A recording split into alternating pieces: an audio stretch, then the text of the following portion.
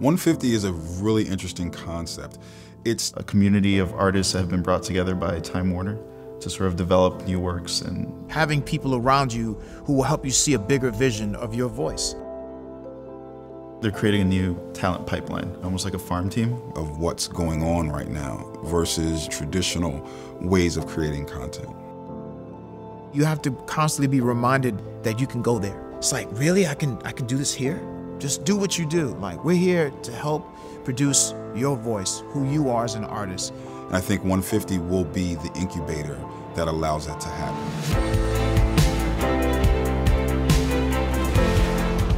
The name OneFifty represents the beginning of this company. The Warner Brothers made an initial investment of $150 to start the business that then became the Warner Brothers Studio. We have a legacy at Time Warner. We're the place where the world's most talented artists, writers, and directors bring their best ideas, can light up the screens of the world. But in a fast-changing media landscape, we also need to cultivate the freshest and most provocative and most engaging new voices, people who can help us reach new and diverse audiences.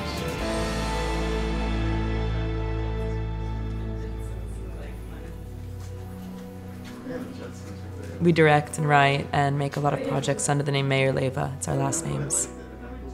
The format changes, but our collaboration sort of stays the same, and that's this combining of the two worlds. I went in and found frames, and then I put that into a 3D modeling program, and I created a 3D rendering of his face.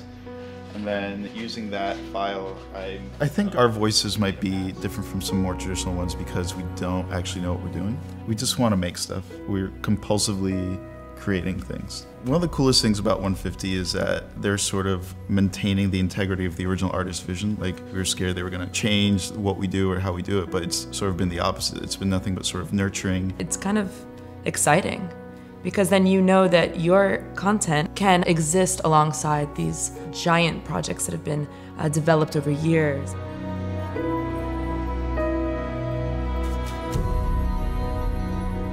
My job is to create magic.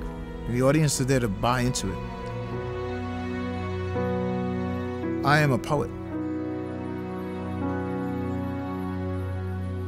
My day is always chasing the imagination. Even when I sleep, I have to have a pen and a pad near me. It just doesn't stop.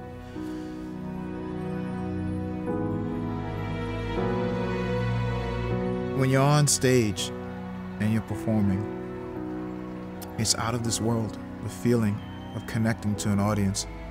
But now you have to transition into television. I mean, that's a real challenge for me.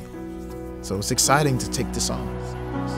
They find out my talent don't come from the color of my skin. It takes you an incubation like this to level you up while you still remain raw in this talent.